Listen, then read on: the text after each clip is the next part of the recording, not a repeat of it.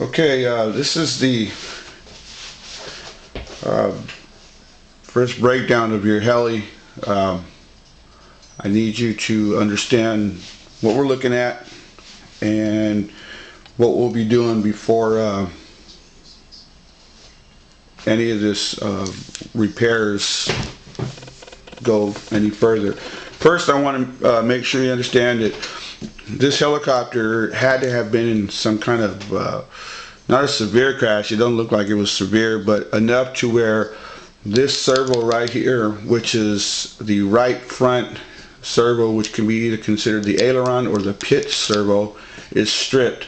And I can show you, and if you listen, I don't know if this camera, if you're going to hear it, but it's obvious it's stripped. You can hear this little clicking noise.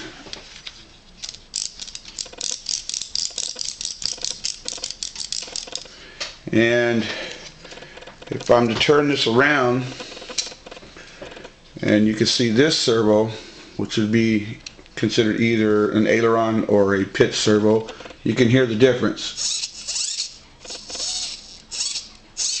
You can also feel the difference in the gears. It's very smooth, and it almost kind of travels to a point where you can let it go. Again, this servo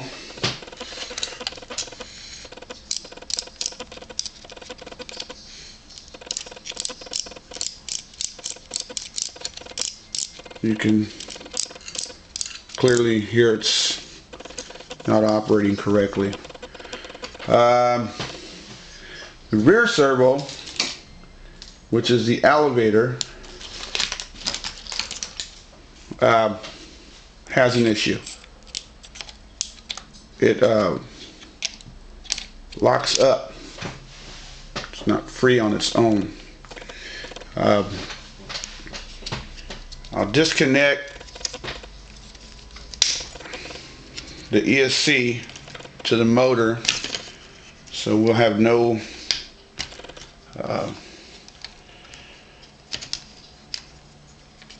power up, and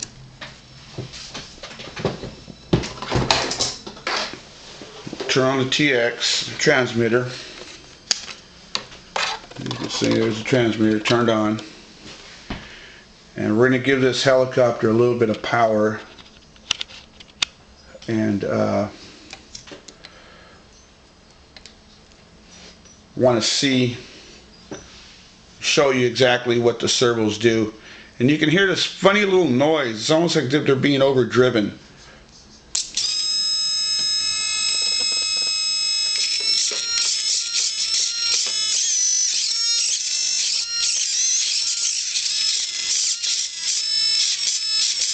That's that rear servo, this one back here, that you can hear how it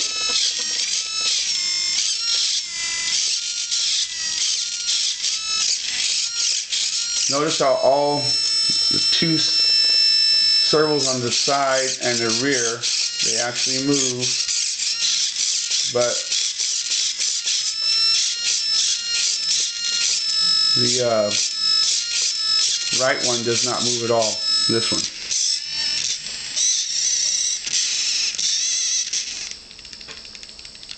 And see how that, see how it stopped. And it looks like here, this gear, I can see right underneath here that collar needs to be brought down to prevent this from jumping around. Should never do that. When the collector's moved up, should never move up like that. So that's another little thing I'll take care of.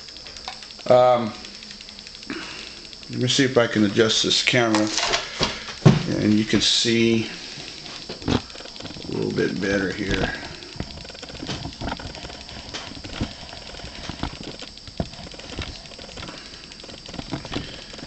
Okay, at this point because of this, I don't have a lot of faith in the way it is. I can't really give you a complete description. That's the way it should be with the servo arms. These servo arms running parallel. They shouldn't have this kind of one over the other. They should actually be perfectly even throughout. That noise is just indicative that that's just kind of telling you that you got one of them that's completely out.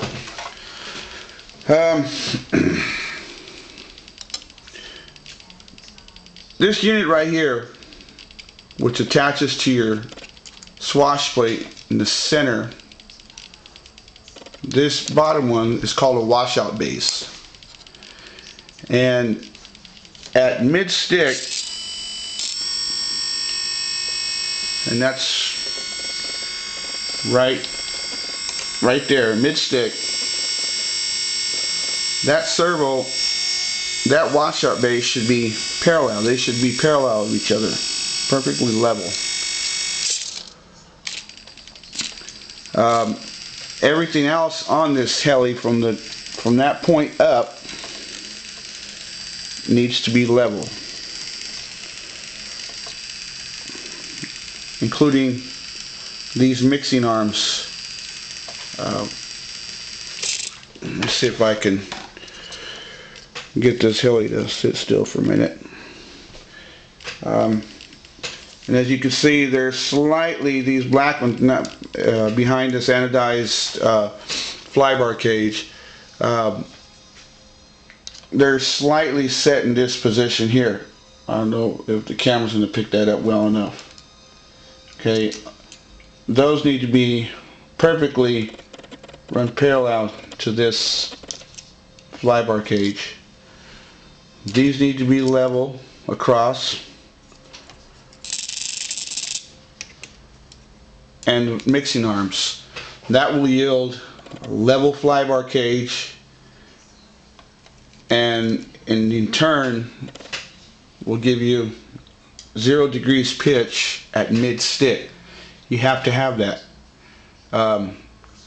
in order to get proper pitch throughout the heli. So that, I will take care of that for you. I'll take this completely apart, this head unit, and readjust all the linkages, get everything where they're supposed to be. As far as the servos are concerned, you cannot mix the cyclic servos.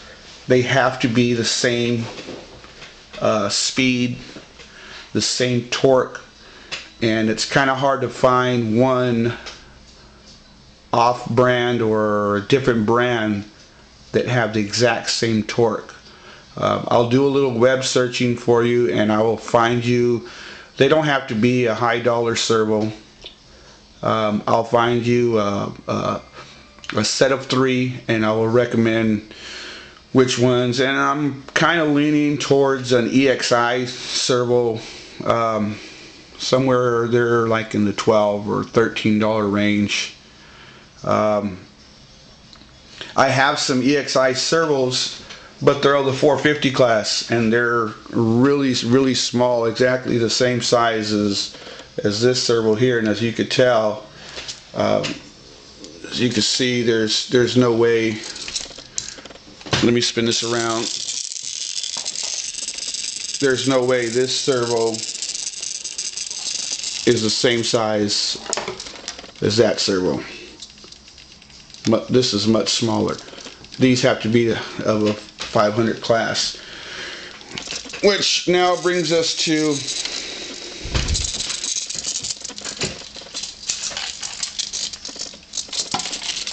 the tail unit. Tail servo seems to work fine,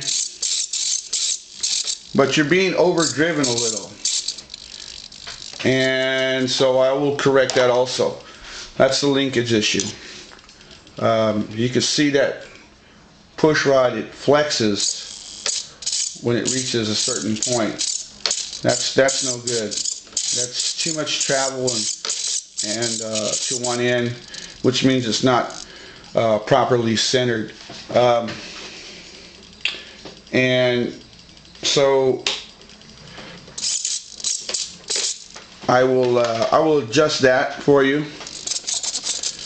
Seems to react well. I can hear it reacting, and that's due to the gyro up top, which is this unit right here. It's reacting fine. So I'll set the limits on it and do what I can on that and get that to hold as